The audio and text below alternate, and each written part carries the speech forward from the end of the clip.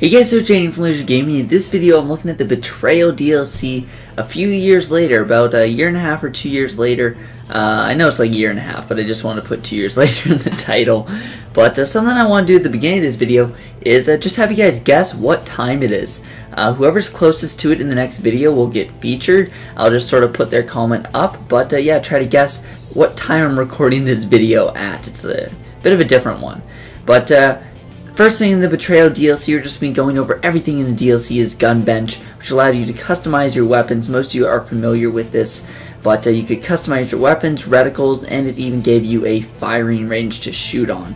We're going to be going over the weapons next, just a brief look at each weapon in the DLC. We got the dual Scorpions. Those were super awesome. A lot of the footage is from the CTE, just because I had it lying around from way back in about January or February of 2016, but got the dual Scorpions, M1903 sniper rifle, which I did the World War II loadout of when we knew that Battlefield 1 was coming. Actually, we thought that it was going to be in the past. I just kind of guessed. And then we got the MP9 pistol, which a lot of you think is the best pistol in the game. Very good up close, fast fire rate. I got the M98B, one of my favorite sniper rifles in the game. I say I pretty much like all the snipers in the game, but pretty good sniper rifle overall. Slow fire rate, but very, very high damage. Yeah, that's about it for the M98B. The map we're looking at is Thin Ice right now. I don't have any other footage of this map, so that's pretty much why I also decided to take this old footage, was because I could show off this map a little bit while using all the guns. Got the improvised gun there, the SPAR sniper rifle, semi-automatic DMR-ish like weapon. I rarely used it after the CTE, to be honest. We got the harpoon gun, used that in a video, or I may have. I recorded a video of this, I'm not sure if I ever posted it. But if you guys do want that, tell me down below in the comments. Got the RPK-74, different from the RPK that came in the Robbery DLC.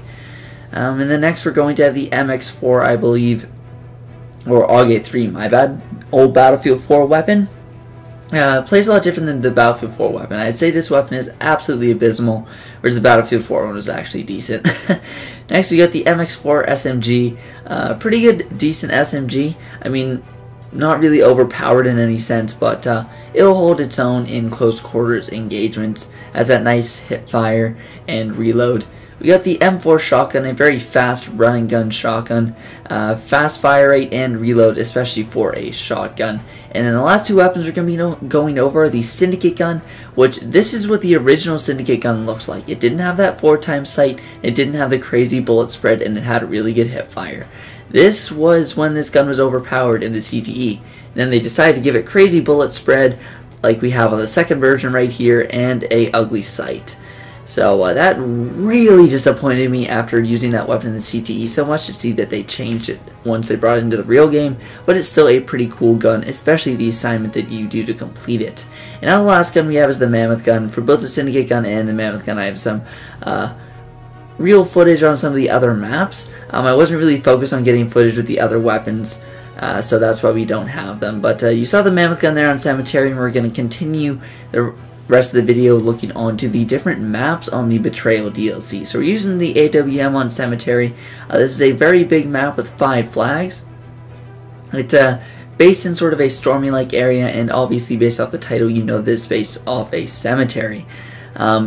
It's very sort of hilly. There's a lot of different hills and sort of different paths that you can take to get to different places. There's a hearse on this map, which you can drive around a lot. I'm pretty sure it's the only map that has the hearse on it, actually.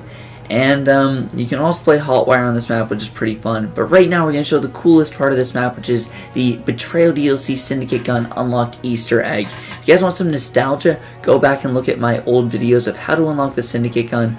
It was super, super awesome, this video. And as you can see right here, we're going down into the catacombs to unlock this weapon. This is actually the one where I unlock it.